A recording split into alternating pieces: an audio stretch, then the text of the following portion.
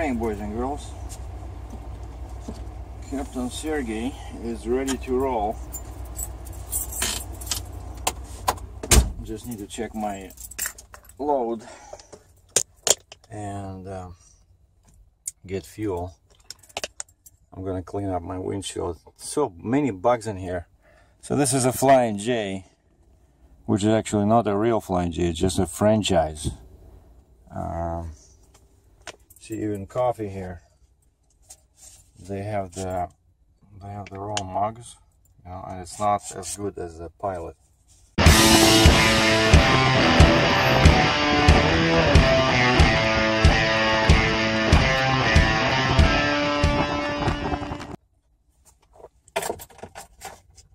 Now diesel, once again, sorry for the bugs, but diesel, if you can see in the distance, that's Highway 17 where the truck is going. $1.17 and 0.9, so basically $1.18 Canadian. And luckily I only need half a tank, but since my card doesn't work at many places here, I got a fuel here. But just to give you an idea, $1.17. Okay, let's say $1.18 times 3.78. That's how many liters are in a gallon. That's 4.46 Canadian per gallon times 1.35. 4.46. Sorry. Divided by 1.35. So that's $3.30 US per gallon.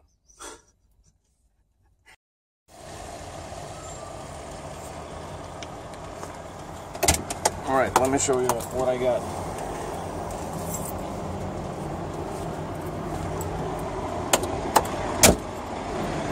It's a drill rig I picked up at Rainy Lake Gold Mine, not too far from Fort Francis. It looks big, but it's not too heavy. It's 51,400 pounds. Everything is open here.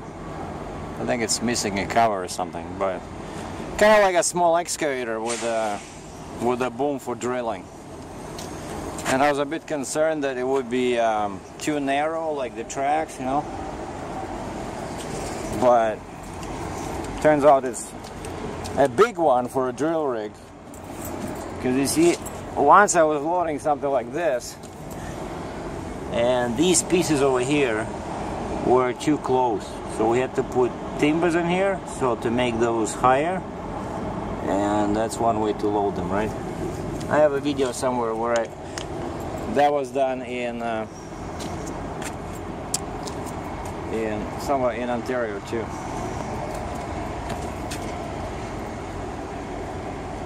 I think it's made in Finland.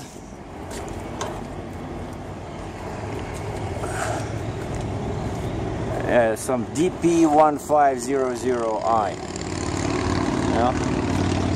And it has these over here, eyes, but they're too small, so I had to use my shackles. Use my smaller shackles in there. And based on the weight, I figured I would need 3 pairs of chains. So I put two in the front, 2 over here, and then I needed one more, so I had to hook up like this. Tried to hook up over here, but it was too close here. I couldn't, not enough room for the binder. And don't worry about the dirt, because this goes inside Canada. It's not crossing the border. So yeah, this time I'm just doing kind of like a Canada only run. So from just north of Fort Francis, Ontario, I'm following this highway, what was it, 17? No, this is 11, I think. Well, they're both running together here. Towards Ottawa and then east to towards Quebec. And this massive boom over here. So of course you have to tie down everything. This thing was sticking out like this. I had to tie it down with a strap. This thing is just lying on my trailer. But it's very heavy and very inflexible. Put another strap on that one, just in case. And this thing, again, the same thing. I didn't want to tie down the timbers because it pushes down. You see, it's not like the one I had before. So it pushes down like this. So I put one chain, and then I drove on the dirt road from the mine towards the main road, and then I stopped and checked, because I find it's always a good idea to check, you know, once you go on the dirt road from the pickup to the main road, because usually it's bumpy, right? So your trailer moves, your truck moves, and that's when some weak points can be revealed to you, right? And so I put just one chain and I flipped this over there. You see there's like a lip there, so that's perfect, right? I didn't want to put it in the crack in here. And then I stopped the truck right before I hit the main road, the paved road. I go back, this thing is loose, and somehow this jumped from there and here. What the heck? And what I learned later is that this whole machine bounces up and down. There's so much weight in the back there where the engine is. And I was driving and I saw this thing moving up and down, you know. So I added another chain when I was in Fort Francis. So yeah, I tightened that one, of course, and then I put it another one like this. So two chains now, right? Seems great. It's still it still was moving. So I put one more over here. Put the shackles in there. Put one more, and this thing only became a good boy. Only became obedient when I did this. I put another chain in the front. I put a chain in here, and that's it. From that point on, this thing stopped moving and it was behaving.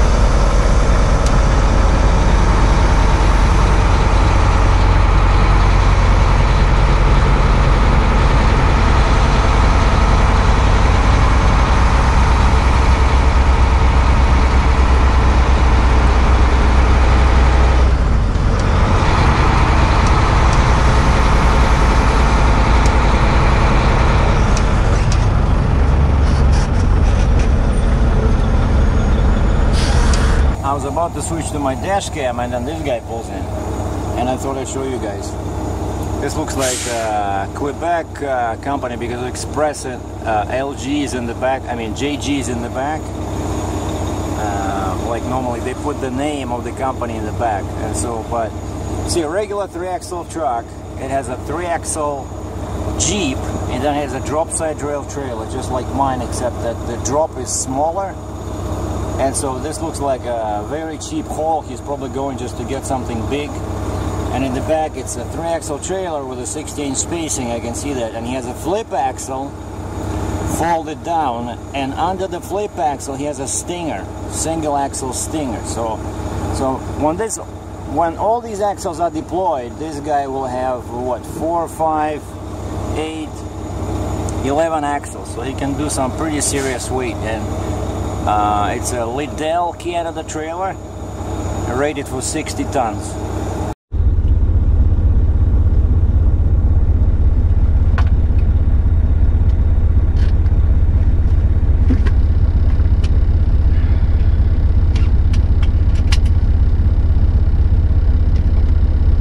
Alright, finally, I'm leaving this flying J. Very overpriced flying J.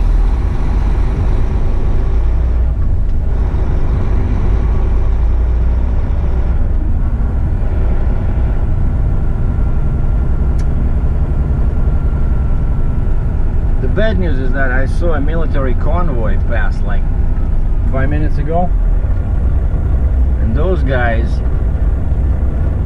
are not paid by the mile or percentage, so they drive very slow. So at one point I'm gonna overtake them. Continue on Ontario 11 East for 68 kilometers. And I don't like this intersection at all, you know. You have to cross two sides of the freeway and people are flying by. There should be a light in here or something.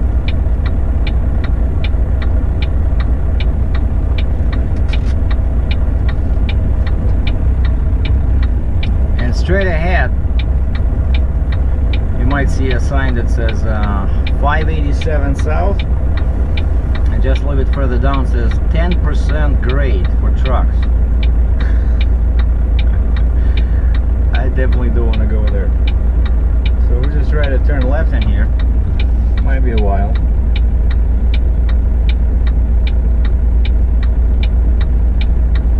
And in case somebody, and that's a Canada Post, small cup pulled up on the other side, Hyundai.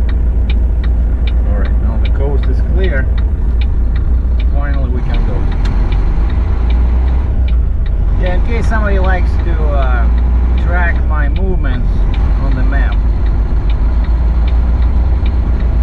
I'll tell you briefly my route. So I was sitting in Dryden right after my delivery to John Deere. Monday I delivered, Tuesday they sent me a new load. So I went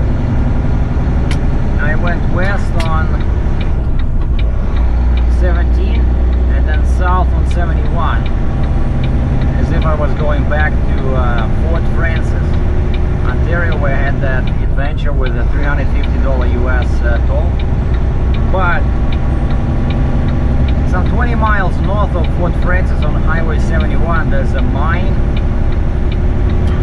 It's called Rainy Lake Gold Mine. And that's where I picked this up, and then kept going south on 71 till I hit 11 east to Fort Francis. And then I stayed on 11 till I went through Thunder Bay. And in Thunder Bay there was a shortcut, Highway 102, that goes northeast like a little bypass. And that's it. So this is going to be a pretty good highway for some short while. Because these are combined. This is two highways in one, 17 and 11.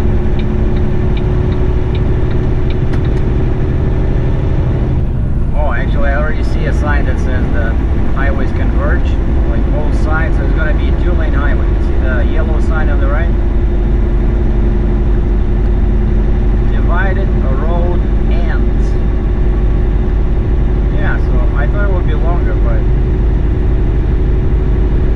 so I did lots of kilometers today.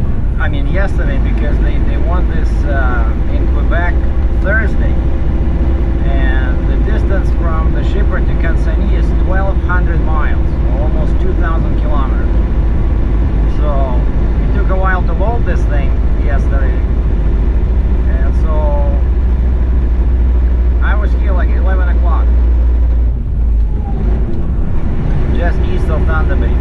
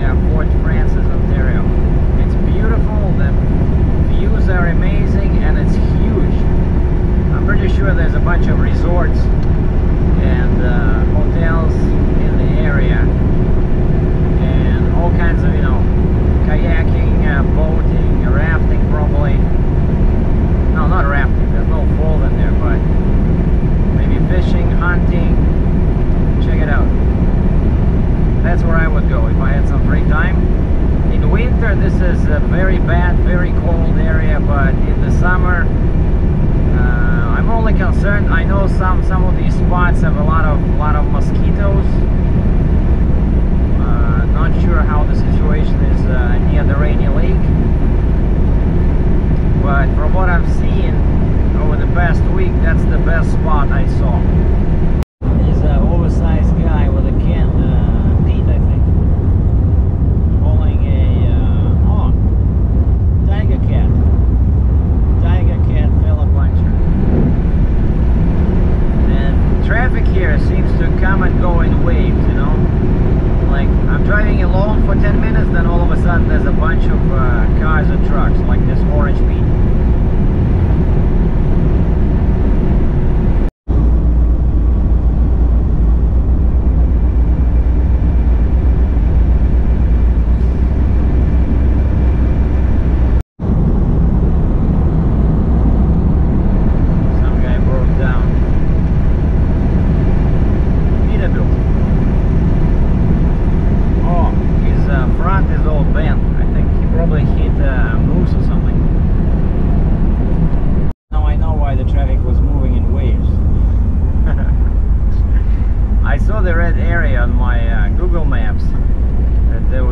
Traffic in here, and then I saw construction signs, I knew that's what it was. And this guy in the front, Geek Squad from Best Buy, passed me like he was angry. I was going slow, passed me flying just half a minute ago, and I'm like, yeah, keep going, buddy.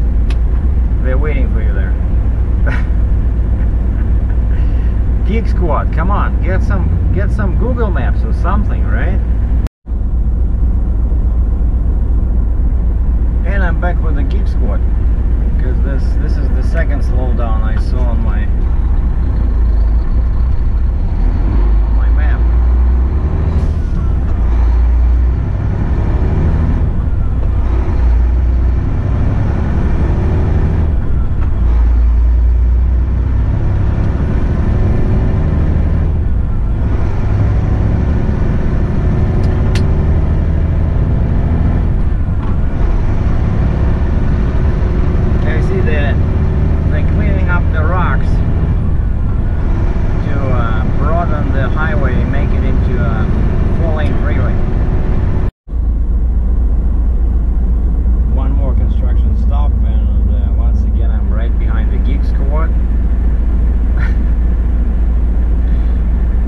Shows you that there's no reason to speed, you know, when you're driving through areas like this.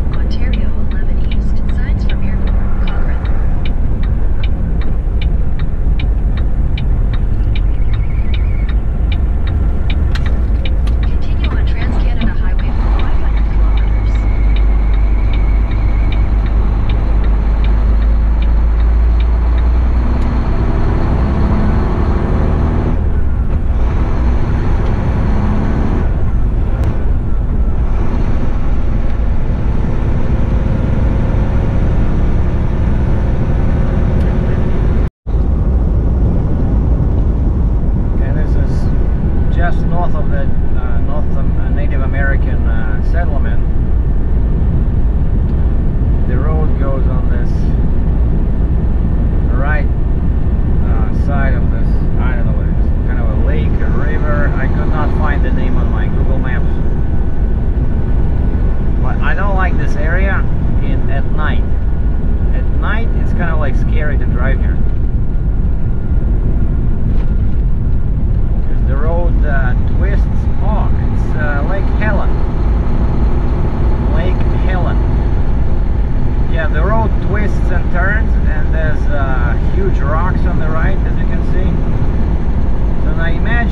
especially when it's raining, right? Imagine there's night and it's dark, everything is glistening, your headlights are reflected from the water. I'm telling you, especially in winter, this is one scary section.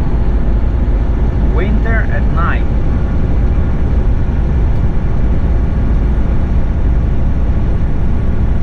But daylight in the summer, this makes for some very scenic driving.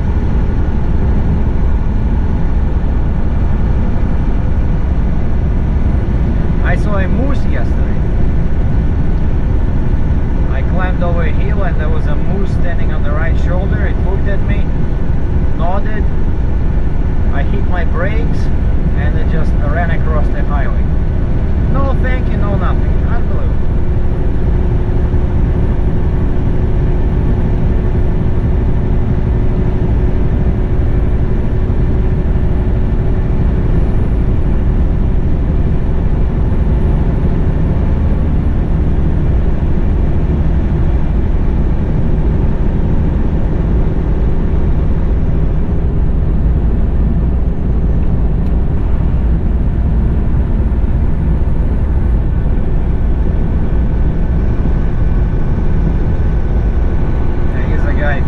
But pretending he's doing some construction.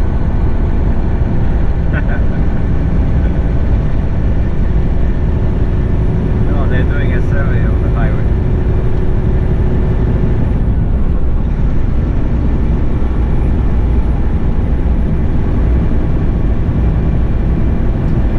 So dispatch promised me a load out of Quebec.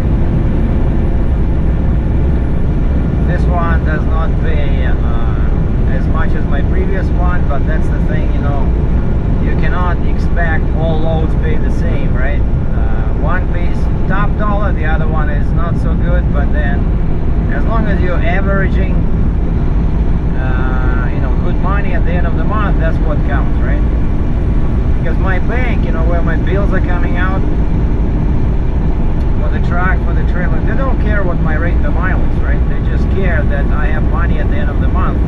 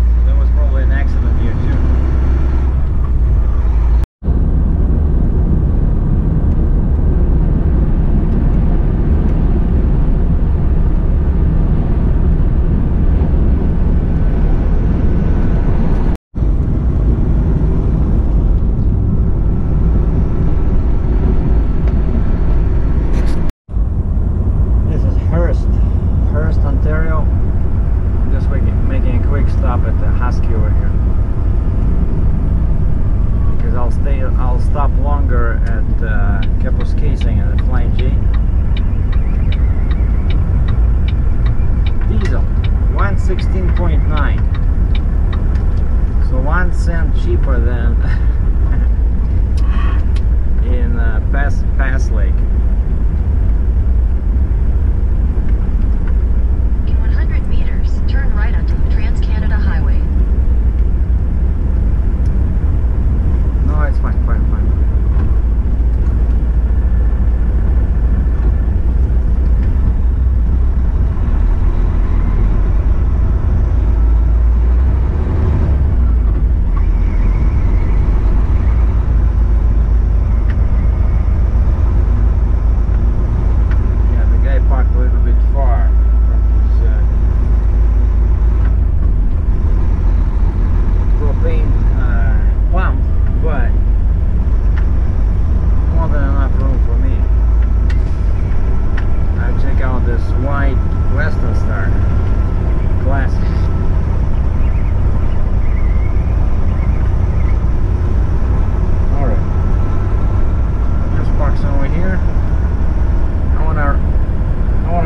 And get some hot water. I already had a bunch of cups of coffee, and I'm saving some room for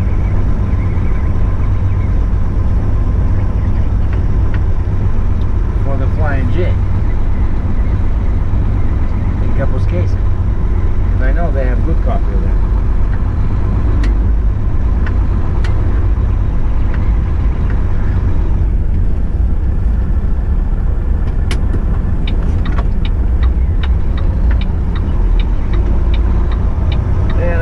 Check my chains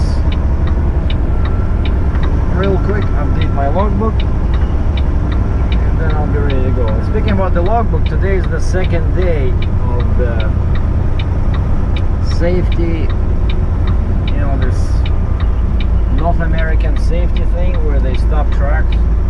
They say 15 trucks every minute are stopped in North America during this 3-day operation, but for some reason, maybe because my truck is dark gray, my trailer is black, nobody stopped me. So I go inside the truck stop, check for water, and there's a big sign. There's a big sign on the hot water tap, like a sign like this, covered in plastic, like a real heavy duty. It says hot water $1, and then below in parentheses it says unless a purchase is made. And there's no way I'm paying $1 for hot water, so I'm smarter than that. So I paid $2.47 for a butter tart. Yeah, the diet starts tomorrow. Today is an exception. So $2.47. So this way I go to the counter and the girl says, I said, hot water and this. So you don't charge me for hot water. She says, no, yeah, hot water now is free. I think I saved a bunch of money. Okay, I'm finally ready to leave the Husky and Hearst. And if you look at the Canadian flag, you'll notice that the wind is coming from the left.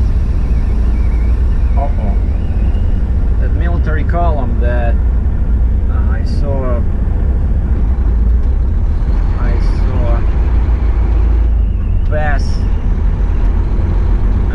past Lake as I was getting ready to leave, and then I saw them stopping at another truck stop. Now they're just pulling in here. A whole bunch of international trucks, and the guy let me go because they need that space anyway. Yeah, they're parking right where I was. There's a bunch of land in there. Well, at least I beat them. Because yeah, if you're stuck behind those guys, it's very difficult to pass them. And this column was like, I don't know, 8 trucks, 10 trucks, you know.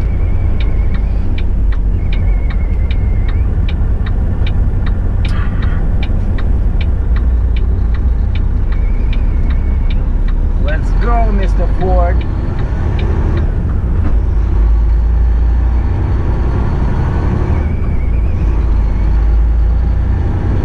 Population, I believe, is about 6,000 people. Don't quote me. Yeah, by the way, speaking about quotes, some people reacted to my last video saying that, what are you talking about? There is information in Wikipedia about tolls. And I'm like, really? Wikipedia is a free resource, open to everybody. Right, so when I went there, I saw there was no tolls in the main body of the story, but there were tolls on the right in very small print where it says statistics, and we're talking about, of course, this international bridge near Fort Francis / International Falls, Minnesota. And so there was a toll. It's hard to see. So the toll rates were on the right in a small column in very tiny print under statistics. So what I did, I looked at the picture I took with my phone, and the one I used as a thumbnail for the video, and I copied those rates into the main body of that story. So now everybody can see them, and it's easy to understand what's what. And so it was me. It was me who edited that story on Wikipedia, so you're welcome.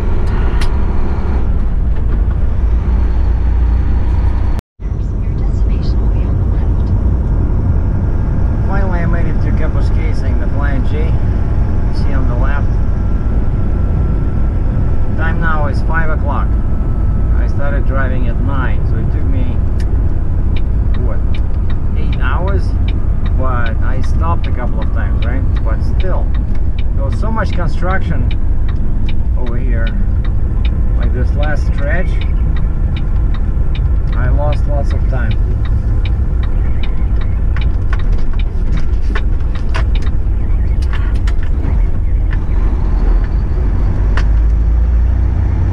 Okay, we're gonna top up the fuel, check the chains. You've arrived. Yeah, I know. Now you're telling me.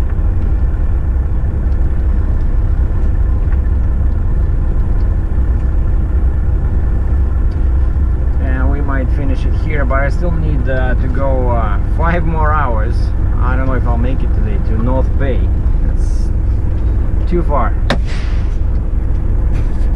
Okay, so I left this morning from Pass Lake, which is east of Thunder Bay, with full tanks, right? Because I just fueled up and then I left. And now I came here, I filled up, and I look at the number. I know how much I put in my tanks, right? So now we can look at the real life scenario of what the heavy haul, well, light heavy haul fuel mileage is with a small engine.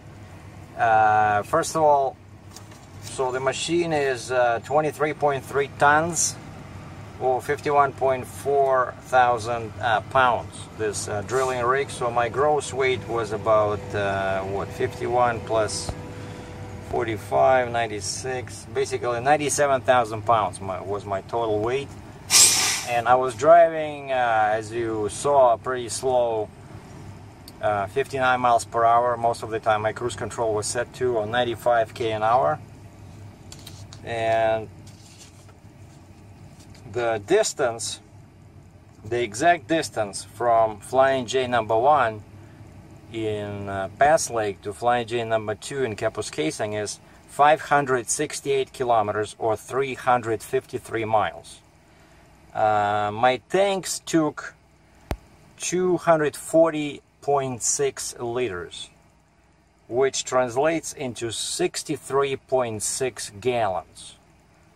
Okay, so we divide 353 miles by 63.6, we get 5.5 miles per gallon, US gallon, 5.5.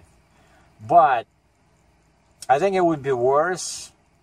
But you saw from the flag at my previous stop, so the wind was blowing from the west.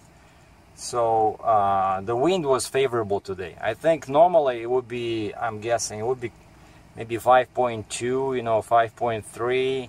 So the wind does help a bit, but most, of course, like for a driver, this is a ridiculous fuel mileage, right? But you saw so many hills. There were so many hills in there, very hilly, you know, lots of turns, right?